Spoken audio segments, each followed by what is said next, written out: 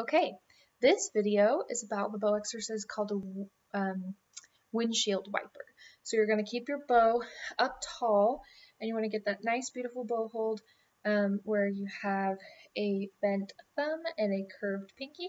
And just like we do when we do pinky push-ups, it's going to be very similar, but we start right here and we let our bow kind of fall this way and we push with our pinky until it goes all the way to the other side, just like it would in a car if this was your windshield wiper, and then you use your thumb to push it back, and then use your pinky to push it this way, and use your thumb to push it back. Now be careful not to use your arm like this.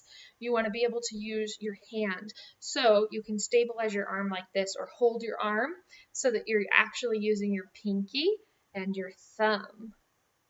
Like that. So we'll do 20 of these exercises. Ready?